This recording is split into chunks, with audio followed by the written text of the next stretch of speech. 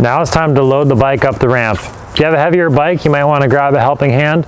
Otherwise, get some momentum and push it up.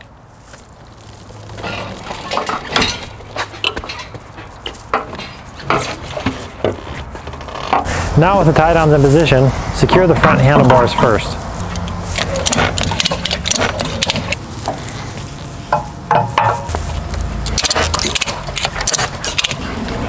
Tie off tie down slack for safety. With a single tie down or an Ace Bike tire fix, as I have here, tie the strap directly over the back tire and tighten. Your main objective is to keep the rear tire from bouncing out the track.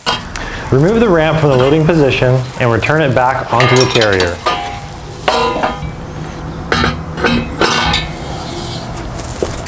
Resecure the linch pin and you're good to go. If you have any additional questions, reach out to us directly.